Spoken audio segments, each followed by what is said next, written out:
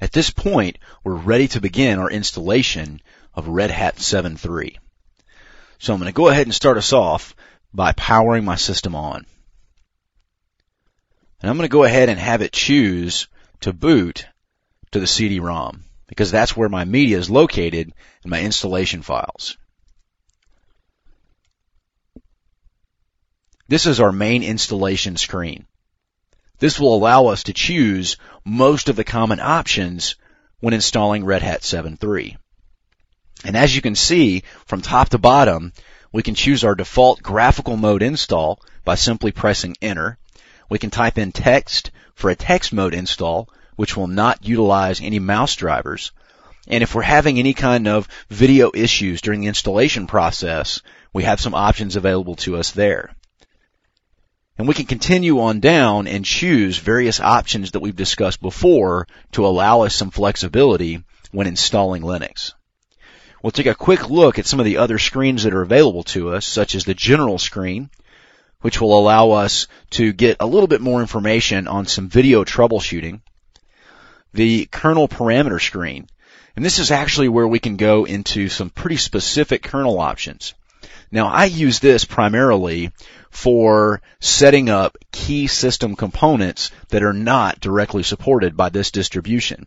For example, alternate or old SCSI drivers and older key hardware such as processors and RAM to allow us to install it even if those components aren't supported by this particular distribution. And finally, our F4 screen is our rescue screen. This will allow us to go ahead and move into and try to recover any existing Linux installations. So we're going to choose our default option, which is our graphical install. So we just press Enter, and it will go ahead and move into the installation process for us.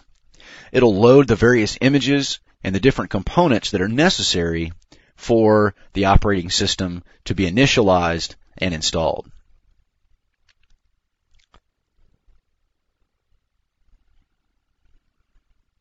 Now, the first screen we're going to see is an informational screen, just letting us know a little bit about RedHat. Before we see that, we're going to see a program called Anaconda, which is the actual installation and initialization program used by many distributions of Linux.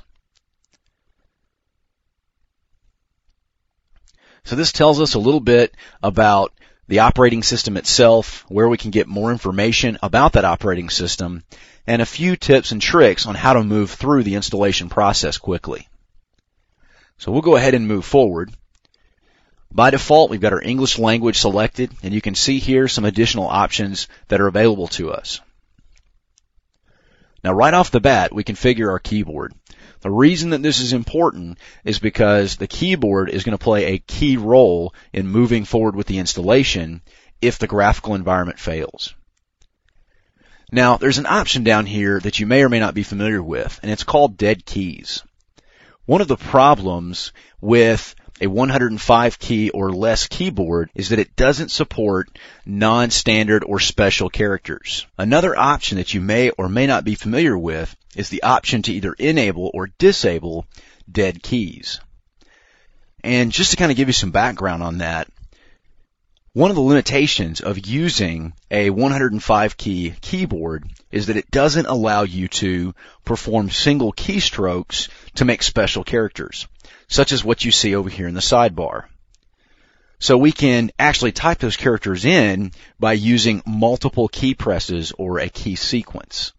By enabling dead keys, this allows us to perform those operations if necessary.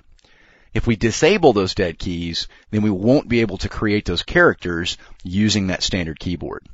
So we're going to leave the default and enable those dead keys.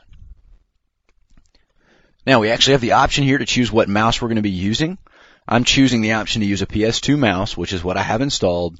And we can also emulate 3 buttons, which will give us the option to perform hotkeys that will allow us to get the same functionality as a 3-button mouse, even if we don't have one. Now we actually get to our